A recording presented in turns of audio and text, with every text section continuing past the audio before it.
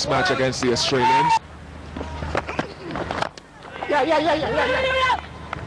It's got to be quick, and he is. Both of them are. Oh dear, is this going to be out? Certainly is, I'd imagine. Well, Shanapur is the man to go down. Sehwag is the catcher. You're not going to get too many easier than that.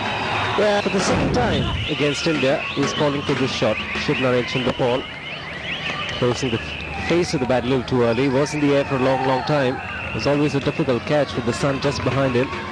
Well taken in the end by Virendra Sehwag, and the much needed breakthrough for the Indians coming by way of Munaf Patel. Chandrapal going to 21. Westindies 44 for 1.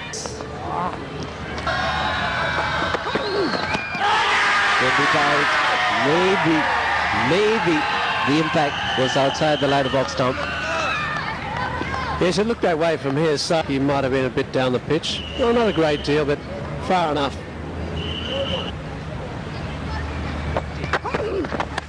That could be gone. Looking for the cut shot again. It's the off-cutter with the extra bit of bounce. And Munaf Patel is...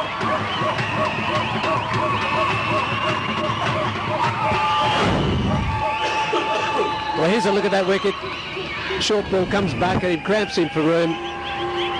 Not a very good result there from Sawan. Fairly dumb, I should think, in that situation.